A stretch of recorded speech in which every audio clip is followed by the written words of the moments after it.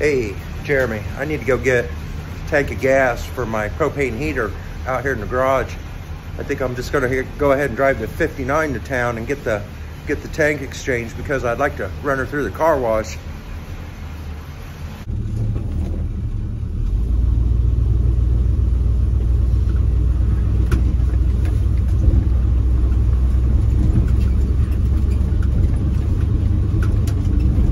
There is like an inch of dust on the hood of this truck.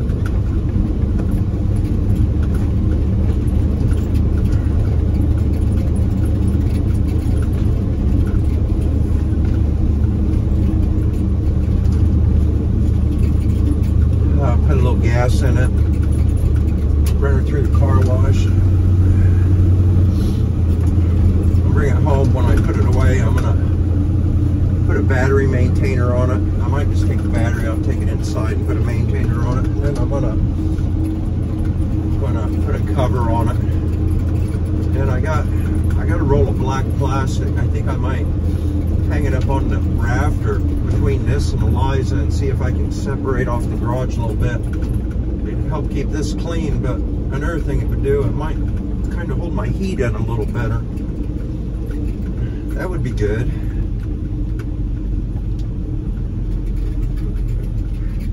All right, turn on the highway here.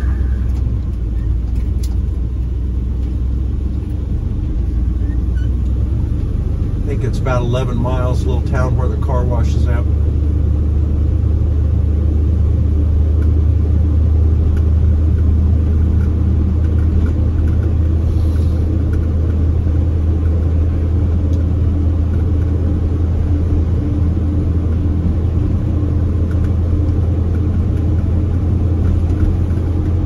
I don't think this has been driven for probably about 2 months.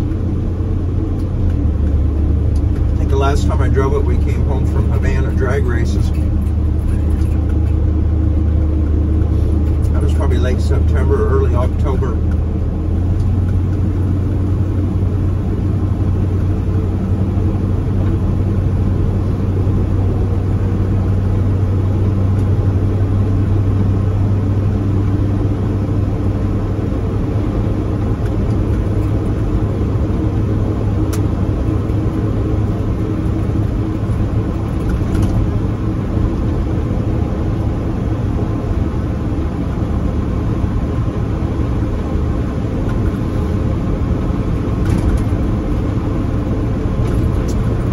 This truck, I put it together in the early 2000s, 20 years ago, I guess.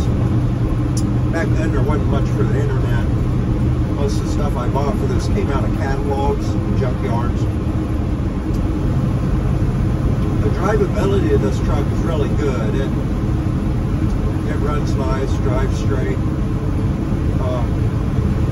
It's got a few issues that I got to work on, and I'll take you through that sometime to tell you what they are, and we'll look this thing over. Maybe today, after we get it washed, it'll be a good time to do it, right? Anyway, let's go do that.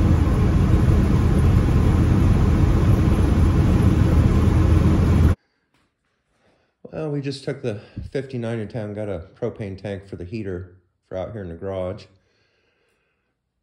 I wanted to get the 59 washed off before winter.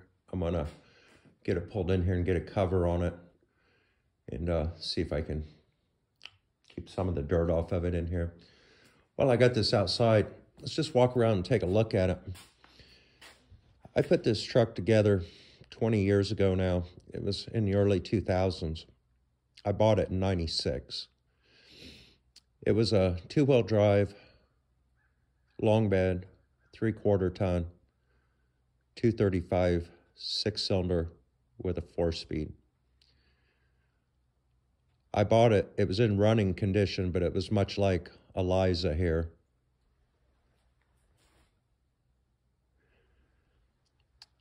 So I got it together, drove it around for a few years, but I wanted to make a project out of it. A guy I knew here in town was working on a J10 Jeep pickup truck, and he had a couple donor trucks sitting down there that he was getting parts off of. He had a short bed, J10 Jeep four-wheel drive frame. I took a tape measure over there, measured stuff up, and thought, you know what? That fits. So I bought the frame off of him for, oh, I don't know, it was like $100. So I pulled this body off of the existing frame and started doing some body work on it. Floorboards, cab corners, rockers, things like that. The front fenders were shot. I didn't have a bed for it. I'd had a wood flatbed on it, homemade one, and the doors were shot. A place in Florida called U.S. Body Source, who makes fiberglass parts. These are fiberglass front fenders, fiberglass doors, and this bed is a one-piece fiberglass bed. It's all molded. It came out of the mold that way. It's one piece of fiberglass. So then it's got a 2-inch rough country lift kit on it. Got new BFG tires on it this year and new wheels. The Nerf bars, you can see the mounts I made from them coming off the frame. There's my front cab supports. Welded those up coming off the frame. The rough country lift kit. It's got a rebuilt 355 in it, a 400 turbo transmission. It's still got the Quadra-Track Jeep Borg-Warner transfer case. I'm missing a parking light lens, and I'm missing the 2 front corner braces for my bumper. This truck still needs a little work, and I'll make YouTube videos of that as I do it.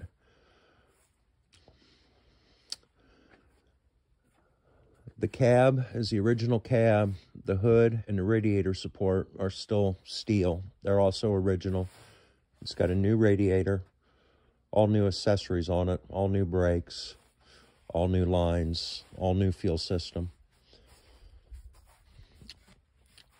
These old trucks had straight frames. The newer trucks have curved frames. So what I did there is I cut wood, scribed to the frame, and I made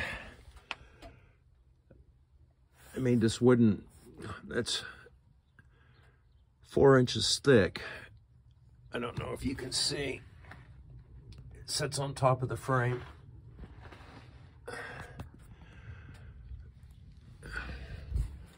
The bumpers are new aftermarket bumpers. It's got dual exhaust headers. It's got a Reese hitch. Piece of diamond plate bent in there behind the bumper to cover that void. Diamond plate rails on top. I just ordered them for a short bed truck, a newer truck, and this fiberglass box are flat here. They didn't put the rolled thing on it, you know, so these worked real well.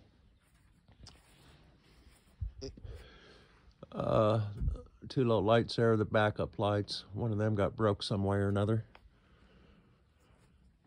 Coming inside, I did put power windows in this truck. I got a vinyl insert in here. I still need to do the other side with the vinyl. The rest of the door's done. I just didn't get the vinyl put in. The steering column, the top half's Chevy, the bottom half's Jeep. We got odometer gauges. I didn't have room for all of them, so I cut the other 2 over here.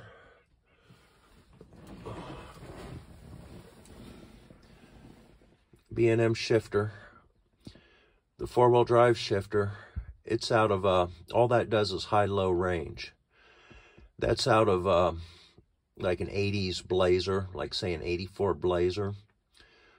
The Borg-Warner transfer case is vacuum operated. It runs off that switch right there in the middle. Then you got the choke and the cigarette lighter, radio, heater, wiper. Actually, that's a choke and lights, and that's a wiper and cigarette lighter. That window switch is still hanging because the vinyl insert isn't in that door. And I lost that garnish molding for this door that goes up around the top. I used to have it. I can't find it. I don't know where it went. It still needs a headliner put in it. I never got that done. These seats are out of a Dodge Intrepid. They're covered in black vinyl. Cup holders in the armrests.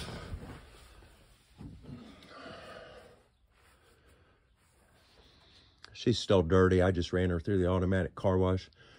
Good enough for winter. I'll get her all cleaned up in the spring. I drive this truck quite a bit. It's not a daily driver, but I do drive it quite a bit in the summer. I put a couple thousand miles on it last few years. It runs and drives excellent.